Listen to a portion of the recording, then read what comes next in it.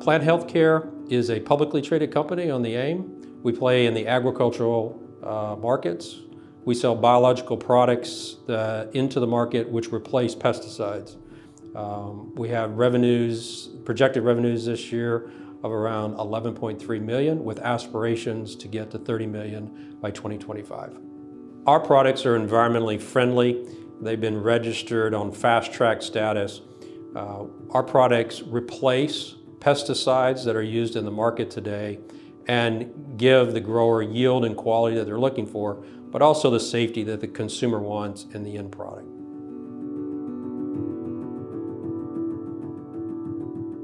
We recently put out a trading update showing 11.3 million, which is 10% above market expectations. The reason for that is expansion of Harpen into the North American region and South American region, mainly in Brazil. We also launched our Saori product in Brazil, mainly on soybeans. We've also experienced growth in our Mexican business, mainly on avocado and agaves.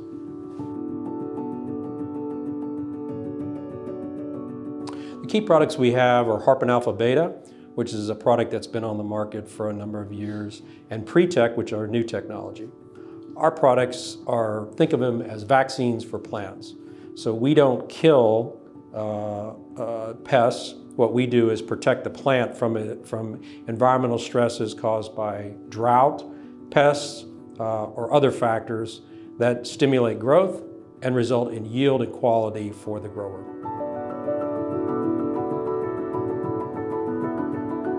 So the markets we play in today is the biologicals market.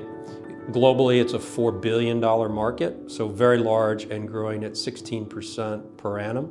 We sell products into the US, South America, Mexico, and EMEA. Key focus crops there would be row crops, corn, soybeans, cotton, which are very large crops in each of those regions, and then specialty crops. So it would be crops like apples, pears, cherries, tomatoes, and grapes.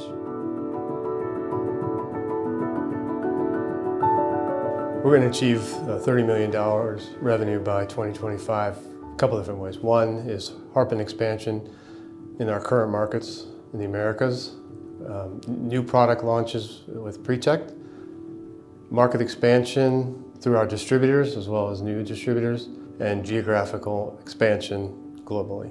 We have relationships with 4 of the top global distributors, and we look to expand into new distribution relationships such as the sugarcane market in India. And finally, we'll expand our global footprint. As an example, we received registration in France, which will help expand Harpen into all of Europe.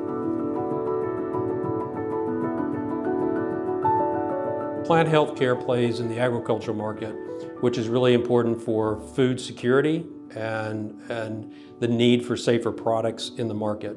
We have biological products that are on the market today with a strong pipeline of products that we'll be bringing to market over the coming years that will accelerate our growth.